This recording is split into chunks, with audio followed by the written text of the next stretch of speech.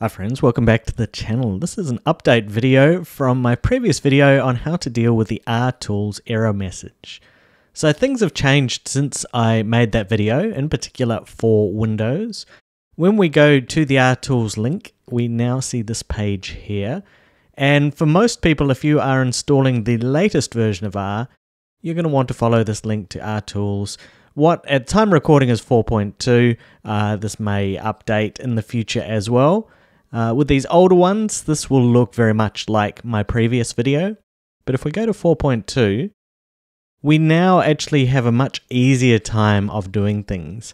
So previously where there was some command line work, now all we need to do is download the installer. So we've got the link here to the installer, download the exe, run the exe, ideally install it in the suggested folder RTools 42. And that's it. So all of that work where you needed to mess around with the command line, no longer needed.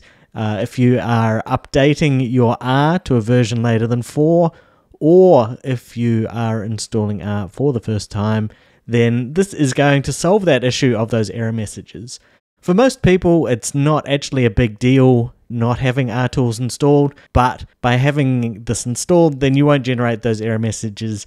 And in those niche cases where you are trying to use packages that require it, everything is just going to run smoothly.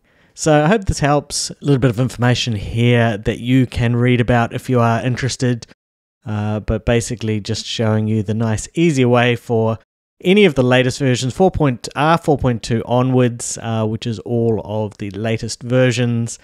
Do this rather than what was in my previous video.